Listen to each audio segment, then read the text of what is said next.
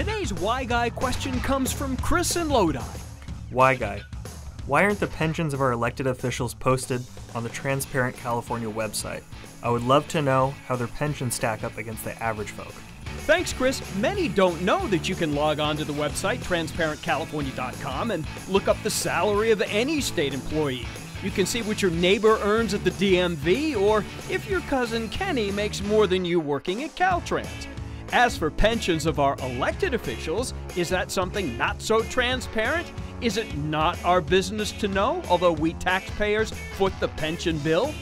So I contacted CalPERS. They'd know. Quote, "We provide all pension information to Transparent California.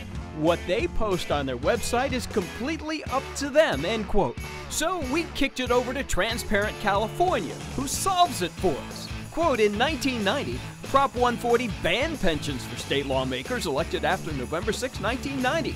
Those elected before 1990 have to file to receive the pension, and not all necessarily do," end quote. So that's the sauce. State lawmaker pensions are not listed on the Transparent California website because elected officials no longer get them.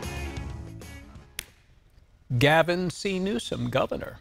Regular pay, $191,000. Overtime, $0. If you have a Why Guy question, reach me at my Facebook page, Walgray News. You can watch more Why Guy stories at abc10.com/Why Guy.